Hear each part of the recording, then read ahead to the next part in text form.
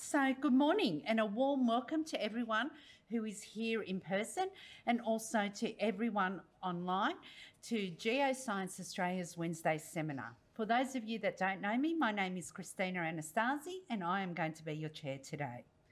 Now, before we begin, on behalf of Geoscience Australia, I would like to acknowledge the traditional owners and custodians of country throughout Australia and their continuing connection to land, waters and community. We pay our respects to the people, the cultures and the elders past and present. Today's seminar is going to be presented to you by three people, Keith Sercombe, Margaret Sweeney and Tia Penny. Their presentations will be about the intersection of fieldwork and community outreach. It's going to focus on the lessons learned from design and deployment of a mobile laboratory and associated outreach exhibits. Now, as part of Geoscience Australia's Exploring for the Future program, Geoscience Knowledge Sharing project, of which they are a part, have a mobile laboratory that was designed and built to help with fieldwork and to enhance opportunistic outreach experiences for communities in the areas where fieldwork is taking place. Outreach not only promotes the fieldwork program, but also the work an agency does more broadly and can help scientists to better understand the general community who are the consumers of the data. This in turn can help with future planning of field and other work programs. Now, this seminar today will explore some of the lessons learned from the outreach programs that were planned and evaluated throughout 2023. The presenters will describe how stakeholder engagement can be improved by well-researched and designed models and engagement exhibits. Now, before I hand over to our speakers, I'll give you a quick overview. Now, Dr. Keith Sercombe, he is our Director of Geoscience Australia's laboratory with a geology background across New Zealand, Canada and Australia. His commitment to community engagement and its importance for the future of earth science was a driving force in his leadership of the development of the mobile laboratory. Dr. Margie Sweeney, she is the manager of our Access and Engagement team. She too has a geology background as well as a science teaching background, which she has used across Australia and Africa. As a leader in the Exploring for the Future program's Geoscience Knowledge Sharing project, she has shared her passion about communicating science to communities through developing tools for geoscientists to use when engaging with people. And our third speaker is Tia Penny. Like Keith and Margie, Tia is also a geologist and she is also a science communicator. Her commitment to fostering connections between science and society have underpinned her work as a member of the Access and Engagement team and as a member of the Geoscience Knowledge Sharing project. Tia has recently also started a new role as a project officer for South Pan. Now, please welcome our speakers to the podium.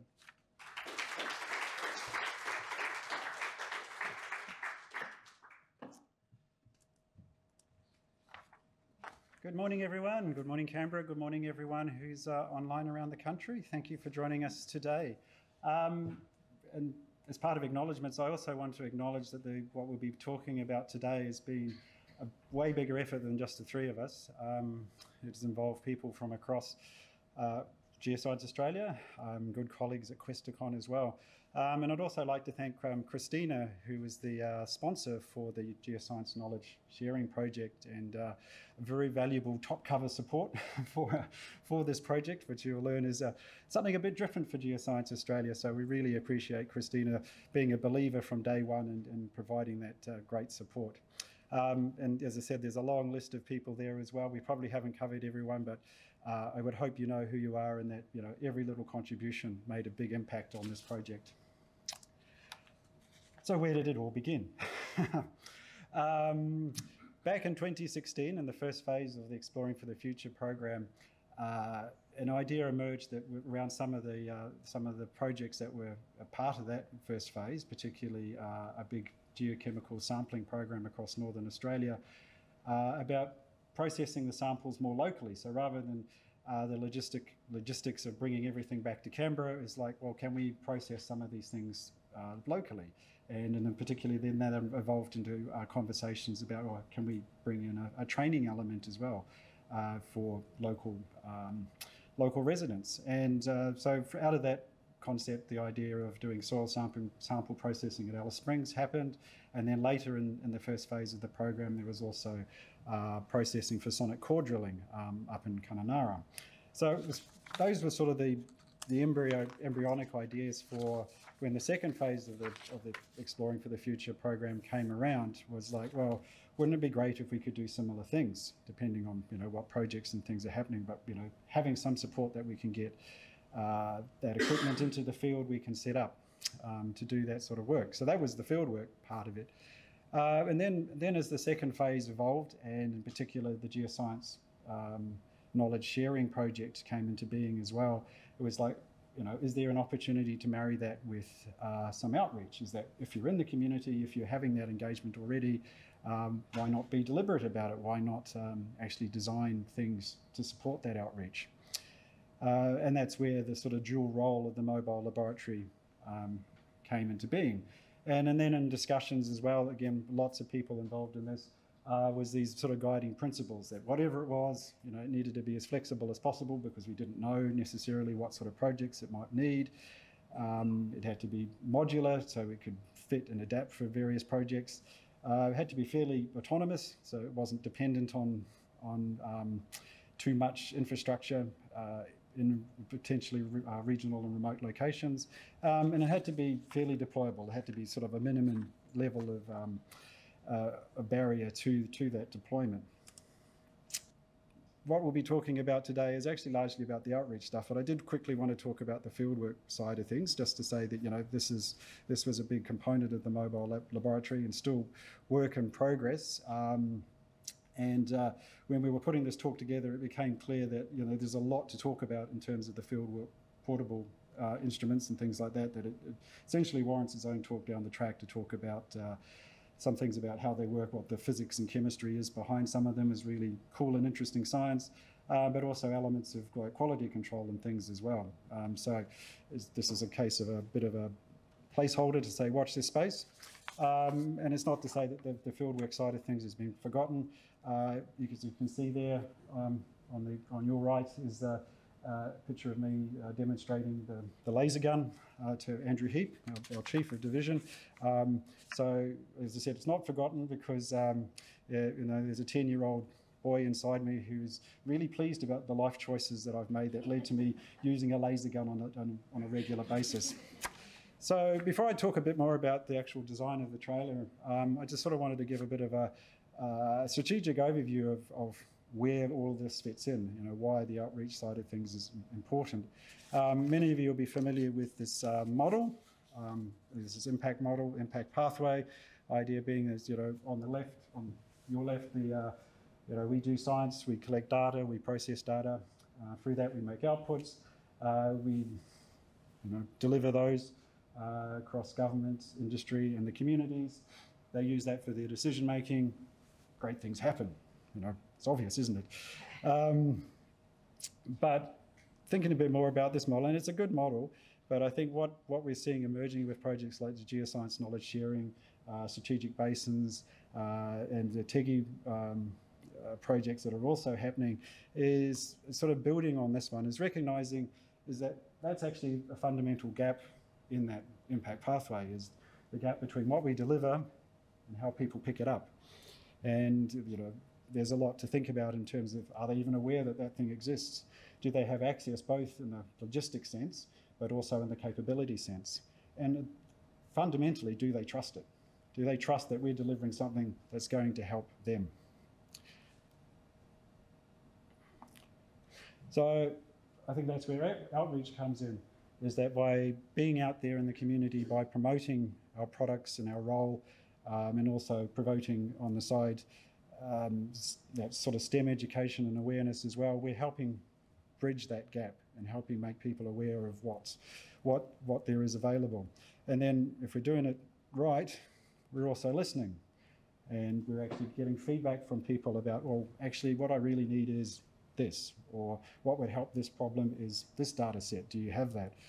And so there's both the short term in the sense it helps us do our work, by engaging with the community, helping them understand our land access requirements as well. But then in the long term, we'd hope that also by feeding those requirements back into our planning right at the start of that cycle, we can actually make it into a loop rather than a linear process. And then ultimately as well, the fieldwork side of things, again, by making that more effective and more efficient, also helps that whole process through that loop as well.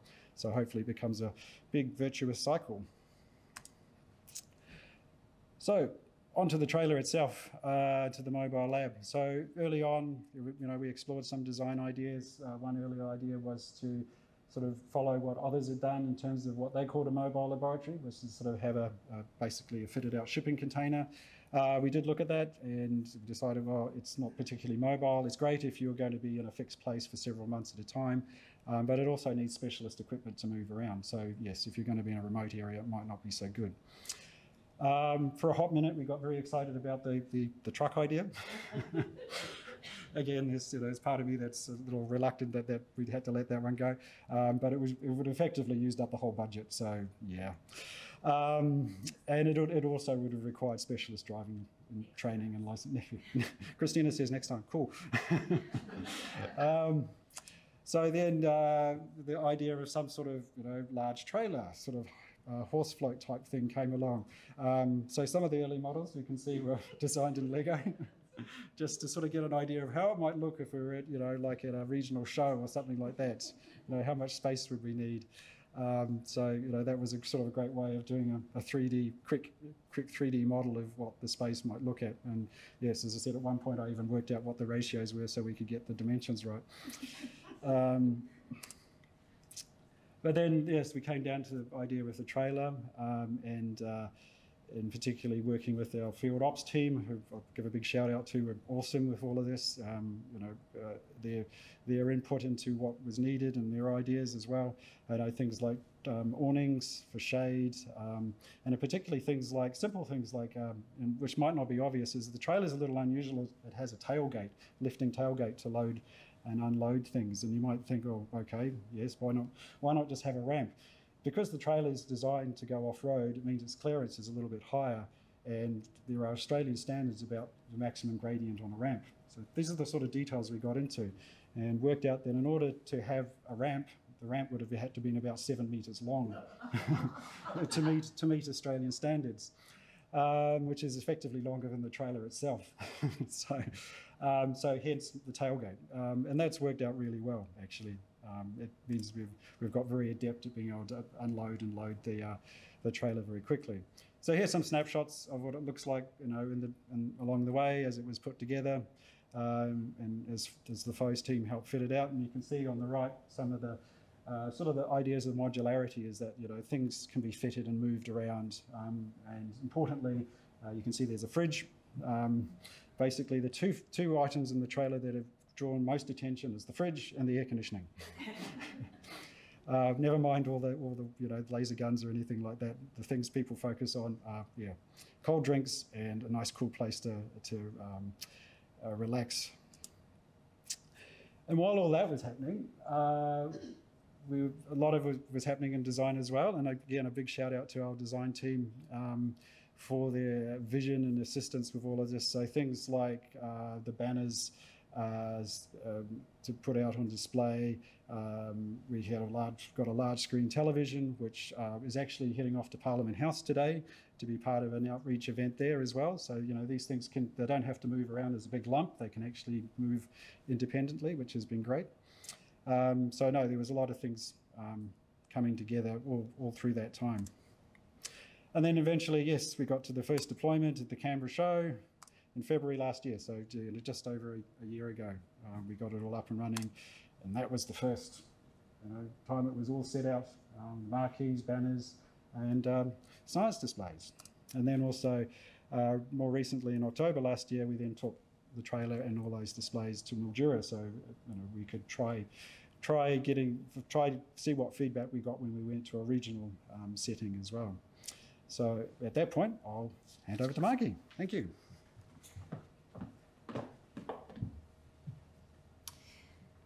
So as Keith has already pointed out, there's a lot of features of the mobile lab that make it an excellent, effective base for outreach.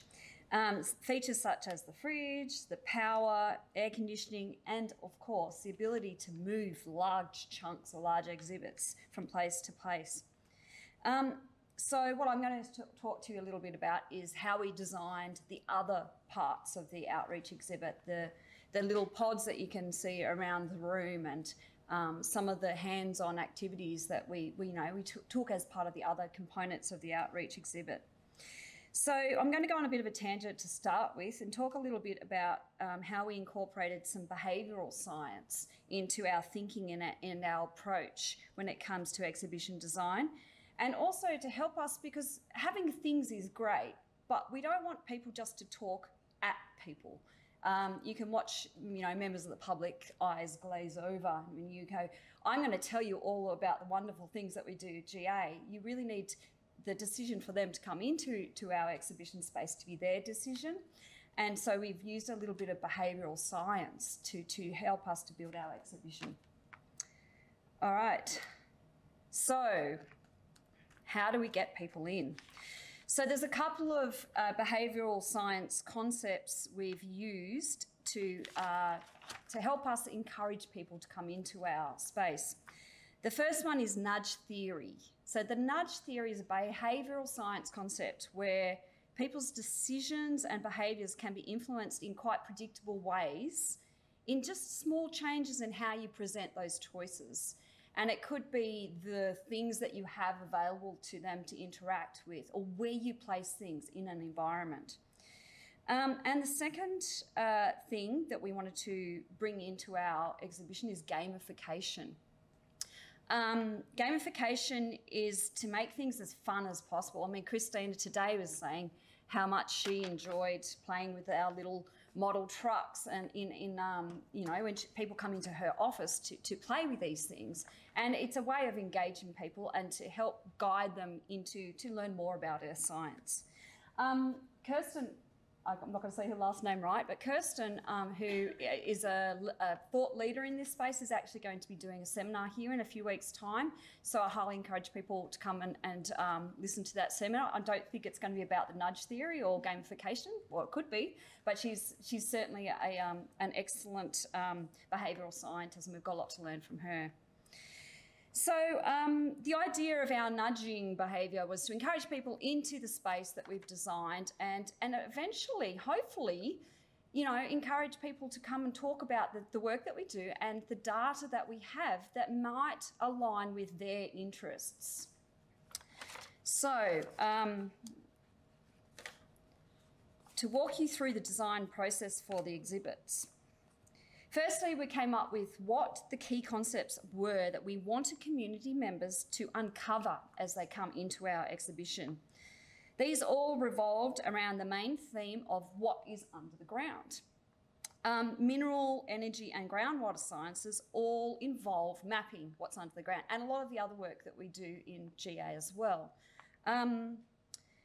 So fortunately for us at the moment, there's a lot of pop cultural references to stuff going on under the ground. Minecraft, Roblox, there's another one, Bloxburg, I think. They're all building stuff underneath the ground. These are computer games that a lot of and I'm going to say kids, but a lot of adults are into it too. And shows like Stranger Things, where, the upside down world, it's all about under the ground. So it's not really a big ask inviting members of the public to come in and think more about what is under the ground. And those of you who are in the room, I'll invite you to have a look later at some of the results from some of our exhibitions where we've asked kids and adults to what do you think's underground, to try and inspire just a little spark of interest. So the first 6 of our exhibits that we designed, we had to build from scratch. But if we wanted to lead people down this path, suck them into our exhibition space, we actually have a lot of material already to describe how geoscientists map underground. And we have the big TV that Keith already told you about, which is a great way to actually put our data out there and make it accessible to the public. So these two, I just want to touch on briefly before I talk about how we created the first 6 exhibits. So the engagement tools that we have, having real life survey equipment out on display is a really good way to suck people in to learn more about the work that we do. So we have a seismometer that we have set up thanks to the FOES team who got the gear all together for us and let us take it out into outreach exhibits. Having nodes from reflection seismic lines and showing them what they actually look like is very helpful. We also can't exactly take a vibra-size truck, you know, they're quite big. So we do have a 3D printer, and the FOES team again helped us to design and a whole series of little models that we can actually give to people and leave with people. We just print them out and can, you know, we've got a drill rig over there as well. So these are things that we've developed. We've also got a helicopter for airborne surveys, so we can talk about that sort of thing as well. And then, of course, the education team have a lot of material that we can use, like the plate tectonic puzzle and globes and things that they've found to be success over their many years of experience. So these are the things we didn't have to design and create. So designing the other 6 elements, we first sat down and worked out, well, you know, what questions do we want to answer? First of all, how do we get people in? Once they're in our exhibition space, how do we keep them there? And then last of all, what are the key concepts we want them to learn? Now, we thought these were the questions we needed to answer, and then we went over to Questacon, who we have a collaborative partnership with, and boy, did they introduce a whole bunch of other questions that we needed to consider. First one I want to talk about is emotions. What emotion do we want people to leave with? So we had a lot of more research and planning to do with our design process. So the emotion one is actually, the team kind of came to the same conclusion around about the same time. And what we wanted people to leave with was a sense of awe. And I mean A-W-E, not O-R-E. When you're talking about something like the AusArray passive seismic program and where we're imaging hundreds of kilometres underneath the ground, it's quite easy to be inspired by such a cool project. So that was something we wanted people to leave with, but also the way that we engage with people, it needs to be friendly and open and attentive and listening, because if they learn nothing at all from any of our exhibitions, at least they'll go, oh, those people from Geoscience Australia, they were okay, they were all right people, and they'll have that positive feeling when we have to engage with them sometime in the future. So the next stage was getting plans onto paper, and we did some nice scribbled drawings. We need to work out how each exhibit would be interactive if we were going to gamify everything, what components moved and what problems that might bring up, because as soon as you add complexity into a model, the more likely it is to break. What materials we're going to use that were durable to travel but not cut your fingers. All of these things we had to think about. And one of the big takeaways from the exhibit planning, because we were working iteratively with Questacon, was the text. The panels that have text on it, apparently people will only, focus for about 20 seconds. And to try and get our, we thought we were pretty good at translating technical information into non-technical language. Turns out we had so many different goes at this and had to do it over and over again to condense it down and really work out what needed to go in words and what could be presented better as a picture and things like that. And then finally, what open questions do we want people to leave with? Because we don't want them to get everything they can out of that exhibit and then walk away and forget us. We want to inspire some curiosity. What open-ended questions do we want them to leave with that might encourage them to come and ask?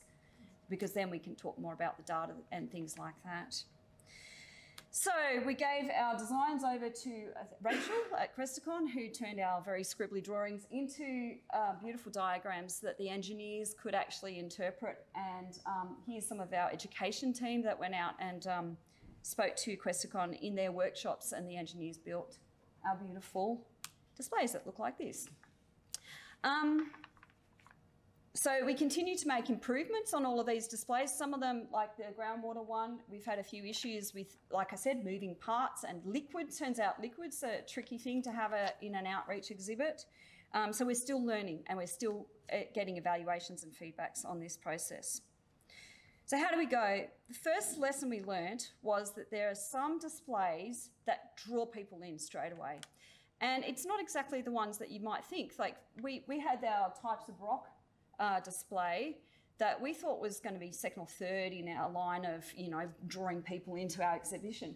But it turns out that the magnifier on it kind of looks a bit alien and people don't know what it is. And just that confusion is enough to bring them in to go, what is this? And then there's a cool fossils fish next to it. And so this was very, very early on, we realised that this is the one that had to be out the front to bring people in. And there is not a linear path. It's not like people went from exhibit to exhibit, kind of how we thought they might. We had kids come back multiple times and never progressed past the seismic activity. I don't know if you can see our very smashed up hammer, but this is one of 3 that really got to work out because the seismometer was actually so popular. There was people who came straight to the portal, bypassed all our exhibits with burning questions. And a good example of that was a couple of doomsday preppers who came in and said to us, you guys would know where all the tunnels are, right? So when you design your, map of where all the mines are, including, historic mines and stuff, you don't think that there's the people who are going to be making decisions based on that data. Like, you just don't know who those people are.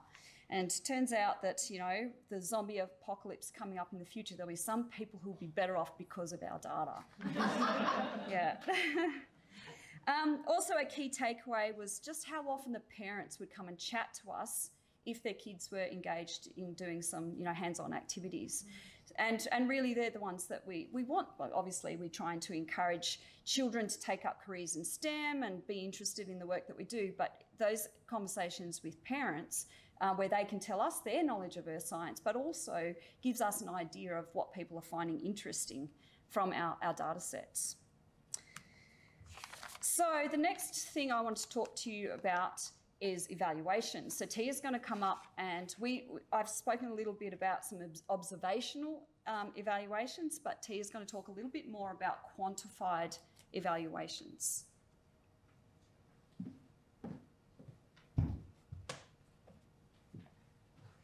Thank you, Margie. Okay, so in the evaluations, there were 2 main methods that we used at the Canberra show and the Mildura show. So a few of you might have seen it. We've got this happy or not display is one of them. So it's very simple. People can put a ranking of 4 from very happy to very unhappy. It's just a portable tablet on a podium, similar to this. We also had staff members such as Ian, you can see here, filling out essentially a grid of behaviours that were observed by people coming in to visit our exhibit. So we had signs up letting people know that we were doing observations, and it was a grid of these observations on how they were interacting with the displays, how long they stayed, did they look happy, did they look frustrated, did they call other members of their group over, or did they revisit the display too? Like Margie said, we had kids that would just continually come back to the seismometer trying to beat their last earthquake. We also had a few methods of evaluation that didn't quite work. So we had a proximity counter, and there were some power bank issues with that. So hopefully next time we can actually get that. And that's an automatic counter of how many people we have visiting the display. And we also had the idea of doing a time lapse as another way to capture how many people would come and visit. But that essentially was, that didn't pan out, unfortunately. So those are our 2 main methods. So once you get all of that data, we're essentially left with a whole stack of pieces of paper, which is wonderful, but we did need a little bit of help actually inputting that into a little bit of a database for us. So of course that requires snacks to incentivize people to help us out with that. Good snacks too.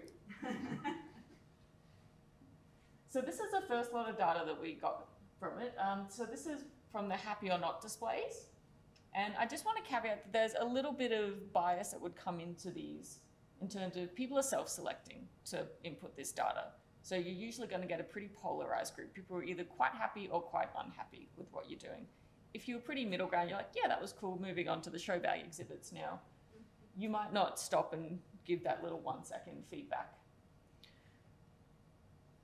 So the top graph, I'll just walk you through it because I know it's a bit small on the screen, sorry. It's a happy index is what they call it.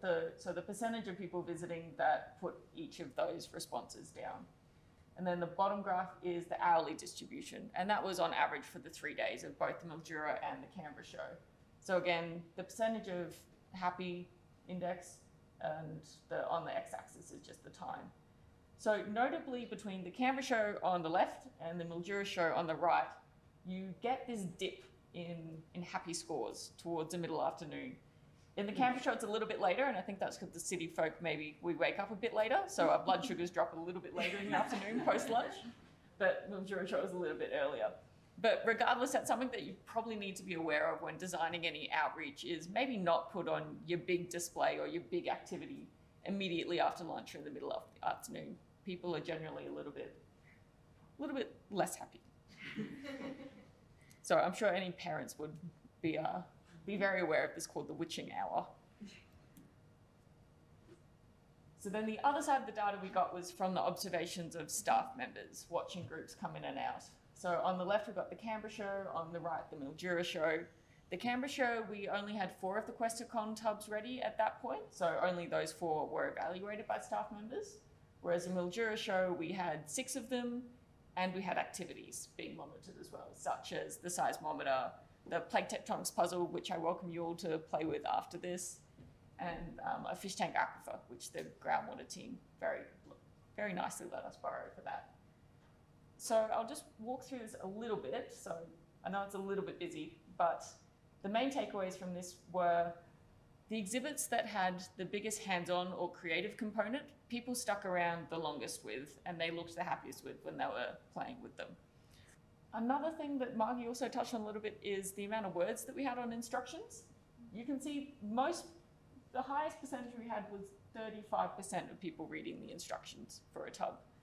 So that's something to note when doing these outreach activities is, unless they are very self-paced or self-directed, you might want to actually engage with them and talk to them to describe its relevance to their life as well. So who came? We know if they were happy, what they engaged with, but who was it? It was mainly adults with at least a child under 10 years old or like year 4 age. So that can be a little bit skewed by when we've got school groups coming, obviously. But that's, for both of those shows, only one of those days were on weekdays. So we still had 2 other days which weren't accounted for by school groups. So yeah, obviously agriculture shows a big target demographic of theirs is adults with at least a few kids. So that would bias the data a little bit there. The dwell time was something that I actually found quite interesting. And by dwell time, I just mean how long did each group stay at our exhibit. The Mildura show was just over 9 minutes, and the Canberra show was about 5 minutes, 45 seconds on average. So longer dwell time in Mildura, they were happier to stick around for longer. And we started to think, oh, why was that? What did we do differently at Mildura compared to the Canberra show? And we had specific activities that were designed to, for lack of a better word, hold people's attention. Not hold them captive, just hold their attention. Such as we had rock painting activities, which would have little kids like really enamored for 5-10 minutes as they created their own pet rock. And that gave us the chance to actually speak to the adults. So really get across the purpose of why we were there, really fitting in with the strategy of communicating our science. So it gave us the time to speak to parents and listen to what they were interested in, and they would then share their stories on a lived experience or something relevant to their life that was related to earth sciences. And then we could share how something that Geoscience Australia did might tie in with that. And so it was a great sharing experience with everybody. And the kids walked away with many pet rocks. I had to recreate Bluey 5 times. Perfected it by the end. One thing I will note, so when we compared this dwell data to other organizations such as Questacon, I'm sure a lot of people here and online have gone to their Awesome Earth exhibit, for example.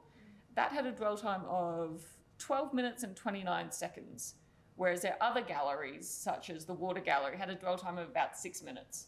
And they attributed that to activities that would happen at a certain time that people would stick around for. So something to incentivize them to just stay that little bit longer. So whilst we're not Questacon, we can still take that idea with them, be like, okay, we need to give them a reason to stay. If it's, you know, the kids are busy and they're happy and they're not eating sugar, fantastic. That can be the parents' incentive to stay. Yeah. Or do we hold a specific event at a specific time? So we did have that idea a little bit at Mildura Show, but because of the waves that people would come in, we didn't find that a useful thing to do. So then if you compare the two shows, the Mildura Show and the Canberra Show, to when they were facilitated by Geoscience Australia staff member, and by that I just mean, did one of us go up and talk to them and explain anything to them?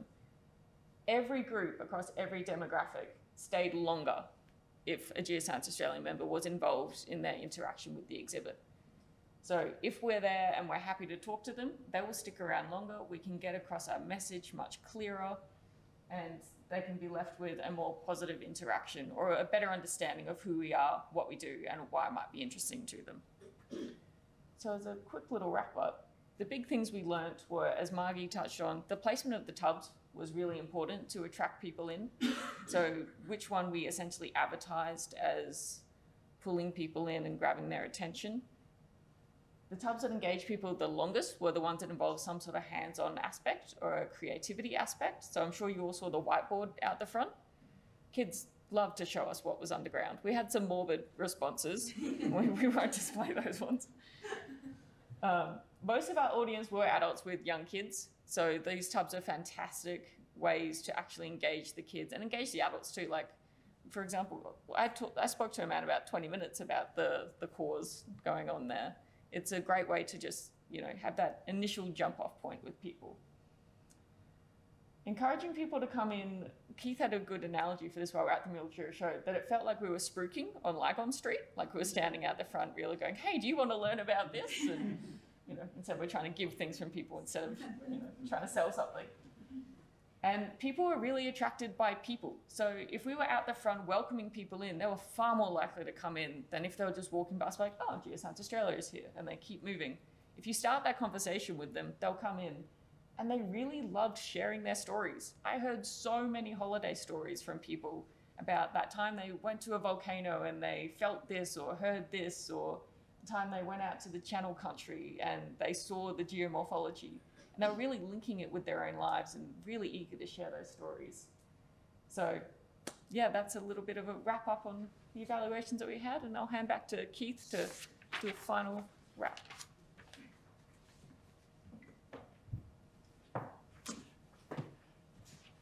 Thank you, Tia. I'd just like to point out we weren't offering drinks when we were spruiking. Yes, it was a bit like Lygon Street, but yeah, we've got the free bottle of wine if you're in before 6. So yes, to wrap things up a bit, so I think that what Tia was talking about, the stories are important, and I just wanted to share one story as well. You know, Margie mentioned the Doomsday Preppers, but one story that stuck in my mind was at the Canberra show that someone came up and asked about radon mapping. For those who don't know, radon is a natural radioactive gas, and in sort of rare circumstances it can sort of accumulate in buildings to be a bit of a hazard. And why the story was interesting is because it's, you know, it wasn't our data. So we had to do a bit of thinking, we had to be a bit agile on our feet, and had to Google, to be honest.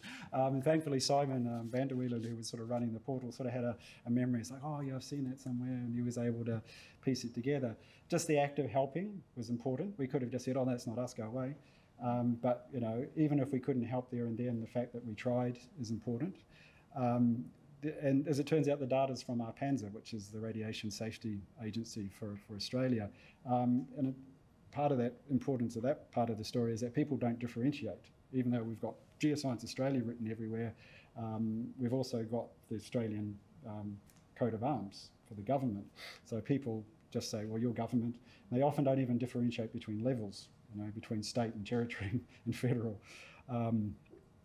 And often some of those stories are about other parts of government, like the post office, for example, one memorable story I remember. So there's and these things need to be agile and aware. And it's also that those stories are telling us something. In this case, the radon story was telling us someone about their concern about their house, basically. Is my house safe? A very fundamental concern. So, it's those sort of stories that are telling us those things. So what's next in the way of wrapping all this up? In the short term, we're investigating options for another outreach event. So we're working with that, and obviously talking about timing, budget and resources with the people who make the decisions about that.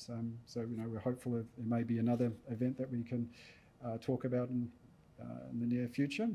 But in the longer term, I wanted to conclude by saying, well, the Exploring for the Future program has created this amazing capability for Geoscience Australia for both future fieldwork, and we talk about that more another time, but also, as you've heard today, about outreach. And it's not just the physical resource of the trailer and all the tubs and things and those other handouts, which you're very welcome to come and have a look at, but it's also that growing body of knowledge that Geoscience Australia is accumulating about just how we do this as a craft and why it's important, and how we can improve and adapt all the time. And I think that's very important. So to conclude, we're sort of very happy to discuss ideas how this capability can be woven into future projects.